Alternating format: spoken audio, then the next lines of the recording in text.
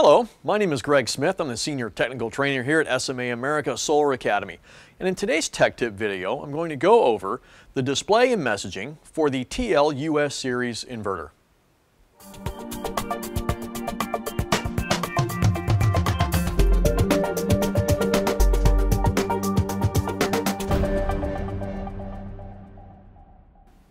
The first thing I want to show you is the knock feature on the display. If you notice, there's a little icon up on the top of the display that actually looks like somebody's knuckle. And that's there on purpose. As a matter of fact, if you knock on the screen, the backlight will come on and you can scroll through the different screens of information. Now, the DC disconnect is off, so this display is actually powered by the grid when the AC disconnect and the AC breaker for the inverter is on. Now I'm going to turn the DC disconnect on and we'll watch the startup behavior of the inverter. So you'll know when the inverter is receiving DC power from the array because you start seeing some other values pop up, specifically DC voltage and current. You'll see this AFCI self-test successful, and then you'll start hearing a bunch of relay clicks. That is normal.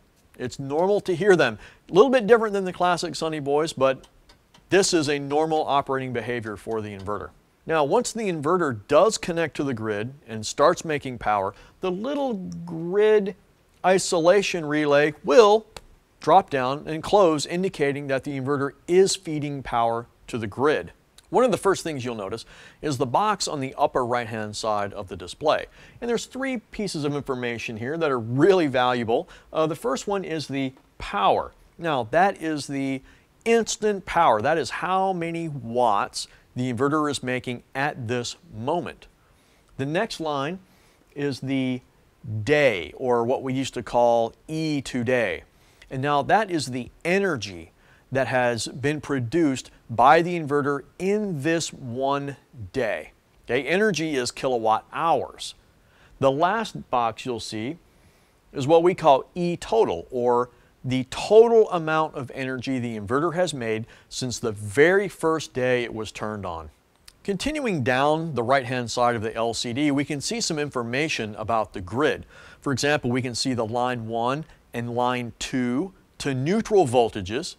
And if we tap again, we can see the line 1 to line 2 voltage, which is either going to be 208 or 240 volts for this particular inverter. Continuing to the left, we can see the grid isolation relay. And here we notice that it is closed.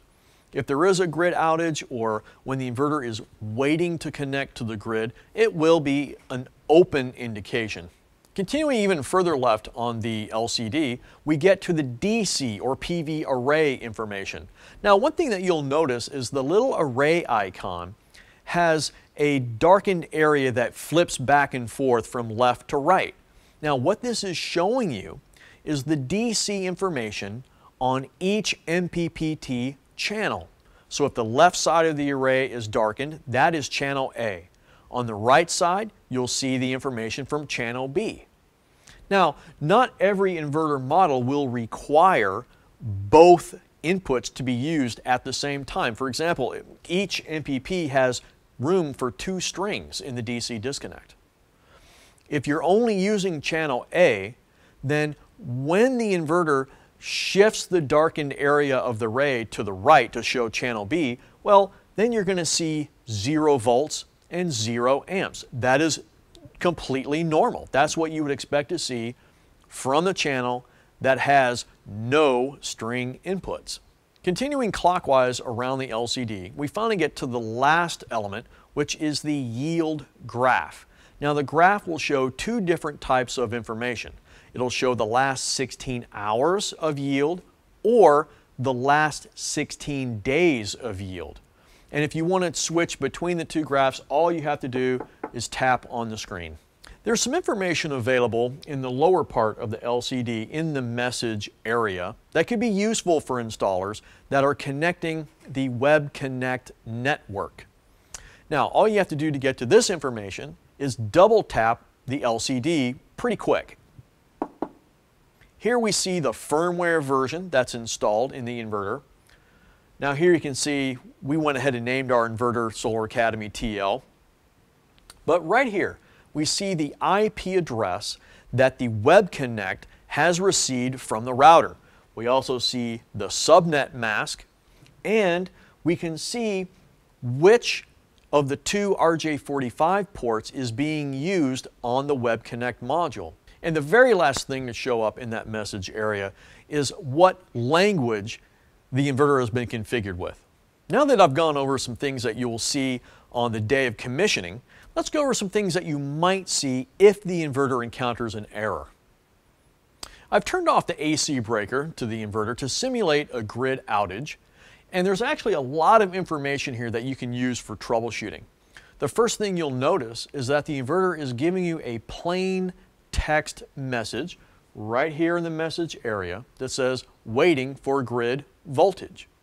Now the L1, L2 symbol next to the utility pole icon has been replaced with an error code. In this example, it's 801. So the installer responding to this error could see very clearly that the 801 error is the cause of the fault. Then all he would have to do is get the installation guide, go to the very back where the messages are, and find out exactly what the 801 means and how to fix that error.